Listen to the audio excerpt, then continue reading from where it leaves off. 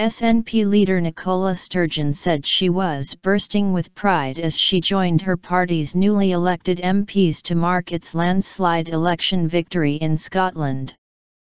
The 56 new Westminster members posed for photographs with their party's leader in South Queensferry, overlooked by the Forth Bridge.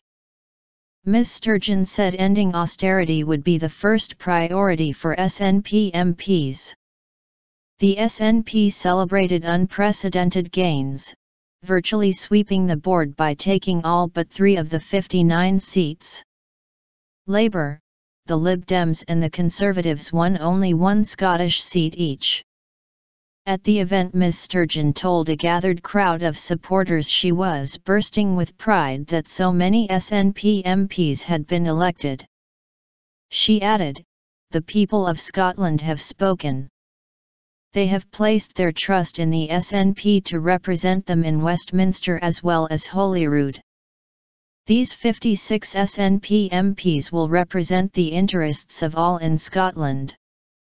She called the SNP's victory in Scotland unprecedented in UK politics and added, "People voted for an SNP manifesto that had ending austerity as its #1 priority.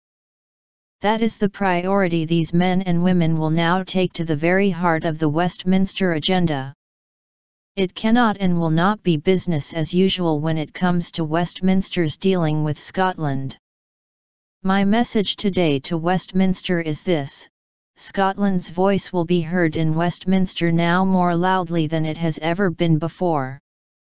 The new crop of SNP MPs includes former SNP leader Alex Salmond, who won the Gordon seat, and 20-year-old Mhairi Black, who defeated sitting Labour MP Douglas Alexander in Paisley and Renfrewshire South.